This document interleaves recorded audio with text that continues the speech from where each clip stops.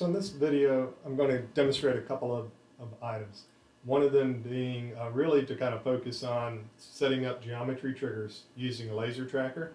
And the second one is when we set the geometry triggers up, we need to have some sense of what direction X, Y, and Z are in order to set these up properly. So I'm going to go ahead and create a coordinate frame on my tabletop. And lots of techniques to go about doing this. We could just simply measure a plane and use the direction of the plane, but I thought, why not go ahead and set this up probably like I would do out in the field. So I'm going to create a plane, and I'm going to create a couple, I think 3 lines, and I want to project those to my plane as I measure them. So I'm going to just do line 1, line 2, and line 3. That way I can kind of have enough there, probably more than I need to adequately define where our coordinate position's going to be. So I'm going to go ahead and begin just trapping measurements into these, and I'm going to also, because I'm using a tracker, I'm going to go in here and I'm going to set some different properties for these for measurement count. So I'm going to say I want to use 7 points for my plane, and then for my lines I'm going to go to the properties of that and say I want maybe 3 points per line, and I want to apply that to all the lines. So we'll just say that's going to be our desired measurement count setting. I'm already projecting them to the plane, so I don't really need to worry about that. So I'm going to hit OK. And so now that I have that in place, we'll just start taking some measurements in here.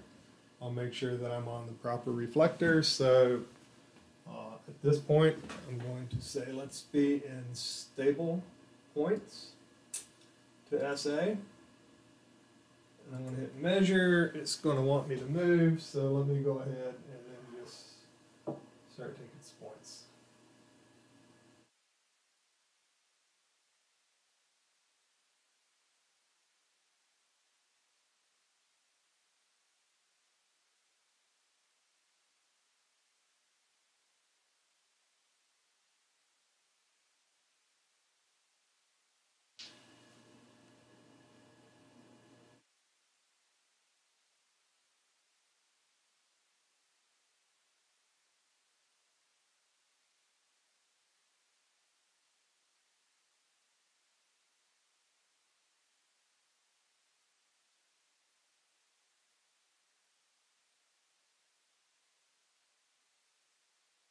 And that little sound triggered me that I'm now going to be measuring into the lines. So before I do that, I want to make sure that I'm switched over to the proper pulling that I set up using an edge nest or a pin nest in this particular case. So I'm going to go ahead and again, using stable point, I'm going to go ahead and begin measuring using our lines. So I'll just start kind of closest to the tracker, and there's your part of the beam. So there's point 1.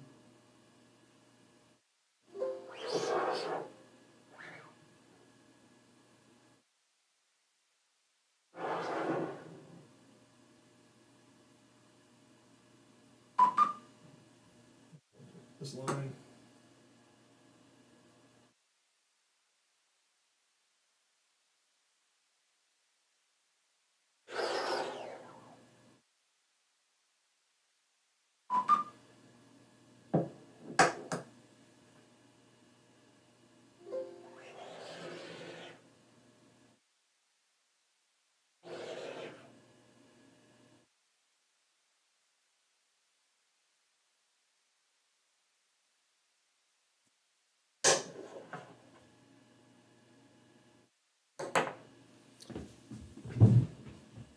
And I'll pause that.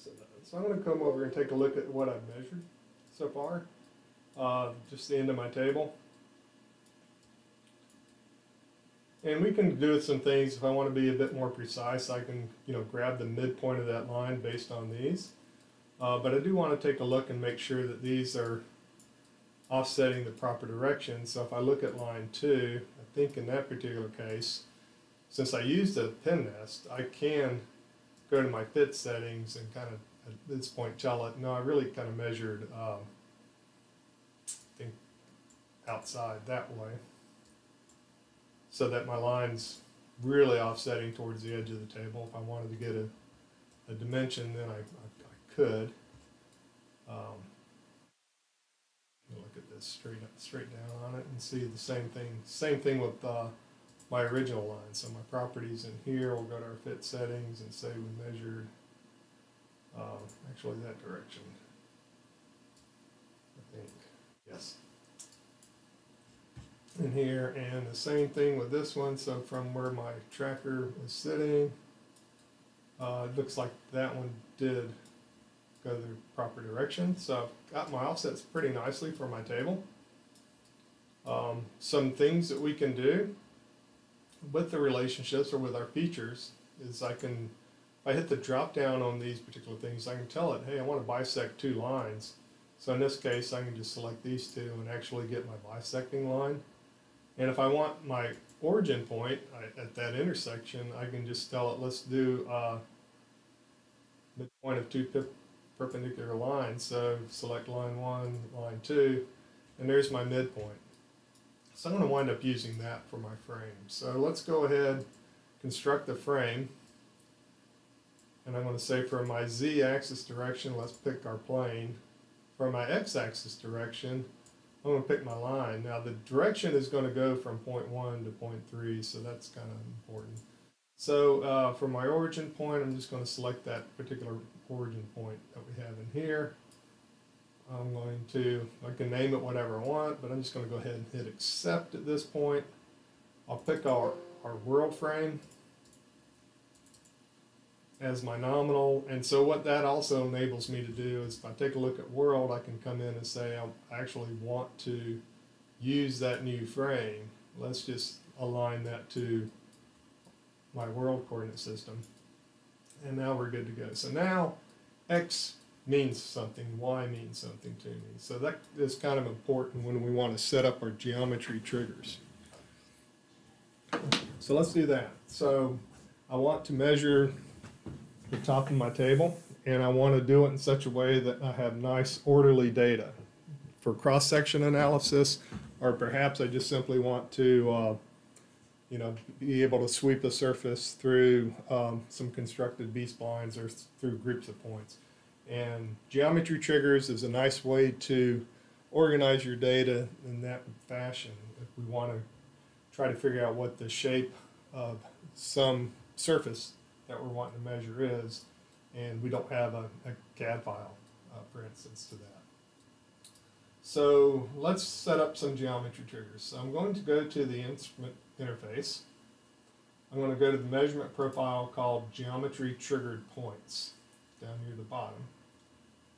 Geometry Triggered Points. And to set these up, I'm going to go into the parameters for that particular measurement profile. And you'll notice I don't have any geometry triggers set. So these are going to be simply planes that as I pass through, I'll get a measurement. And I can define, is that going to go along the x-axis, the z-axis, or the y-axis, or all of them, and set everything up together. I'm going to have my start trigger be button stable. I'm going to say positive beam break. And then we'll go from there. So let's take a look. So if I left click, that's all I did was simply left click here in geometry triggers, I can now create those planes. So I'm going to add planes. I'm going to use a Cartesian format instead of cylindrical. I'm not measuring a tube or anything like that. If I had planes already set up in SA, like along a B-spline, I could pick these, if they weren't going in a straight direction.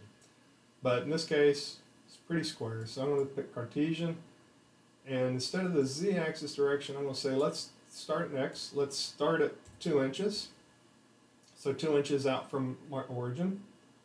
I'm going to stop at 30, or I'll start running into junk that I have stored on my table. And I'm going to say let's do a spacing every 2 inches. I think that's reasonable for what we're doing here. And I'm going to interpolate the data. In other words, as the as the tracker senses the SMR going into the plane and exiting the plane, it's going to figure out where that point is as it passed through the plane. If I do closest point, it's just simply going to take the closest point to the plane. Some might be before and some might be after going through the plane. So in this case, I'm going to do interpolate. Check that as well. Now I can either draw these in SA or not. It really doesn't matter. But I think for purposes of what you'll see what's really happening, we'll go ahead and draw them. We can delete them later. But when I click OK, these are the geometry triggered planes. So as the SMR passes through these, I'm going to get measurements. So I think for this case, let's just not show, my lines in here. And I'm going to save my geometry triggered points. I'm going to go ahead and close this profile. I'm not going to worry about the group name because it's actually going to take these planes, and that's going to be my point name grouping. I'm going to get out of my pin nest and say I'm going to just use the SMR. We find the reflector first. So we have a reflector. I'm just going to now simply hit measured with geometry triggered points, the proper reflector selected. And so now it's going to wait for me to move. So I'm going to start off in my position with the SMR on the table before I get to these planes. Now it's measuring. And so now as I measure,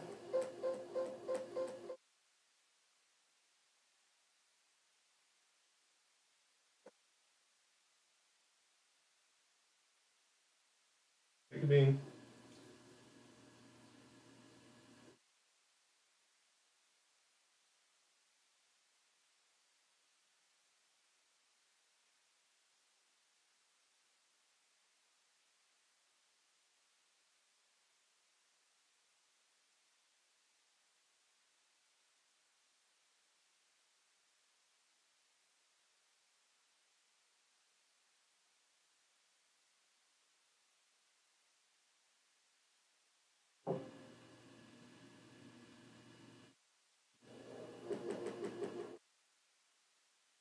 Simply scrub the surface back and forth.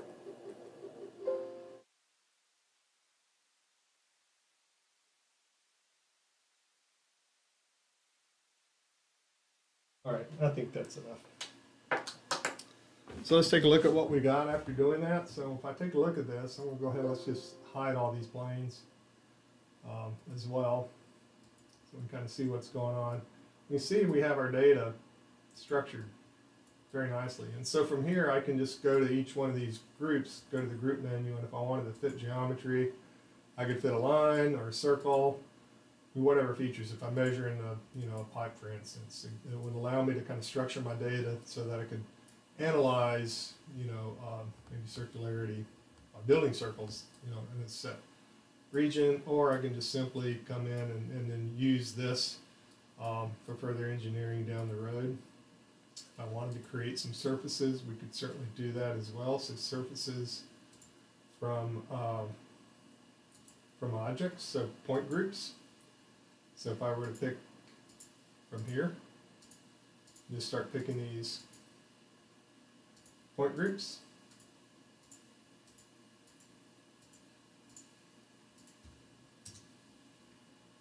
And tell it use closest neighbors, ignore points that were within 1,000. For this case, I'm going to span any gaps. I could do some more controls in here, but let's just say it's going to be an open surface as we go. So let's click and see what happens when I hit OK. Let me shade it so we can see what was done.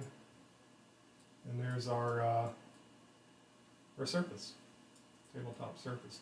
So that's just one of the applications that you might want to have for B-splines. For some, some GD&T checks where having your data structured, profile of a line, for instance, where you're going to want your data structured very tightly like that, so you know for sure that you've got enough data points to adequately perform that kind of analysis. But anyway, hope this has been helpful, and it's again not too difficult to set up, and have fun. We appreciate you using SA.